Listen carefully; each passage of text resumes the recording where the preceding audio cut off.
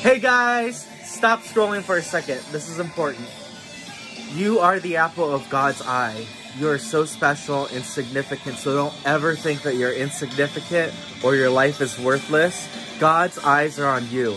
He wants you to know Him. He wants you to hear His voice, and He loves you more than you could ever imagine, think, or fathom.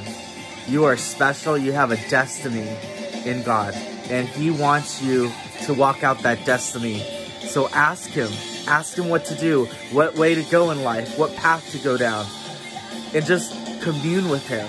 Worship, sing, dance, read the Word, talk to Him, be filled with His presence, okay?